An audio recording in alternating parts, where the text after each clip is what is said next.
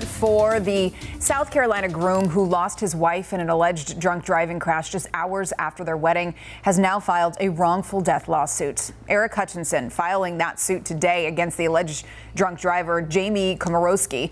Police say she crashed into the wedding party's golf cart, killing the bride and hurting several others, including Aric.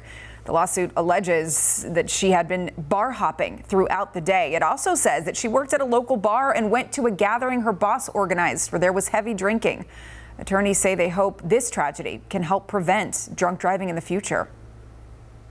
If there's anything positive that can come out of this tragedy, it's use this as an example. If you see something, say something, but we all can play a role in combating drunk driving in our community, and frankly, we all benefit from it.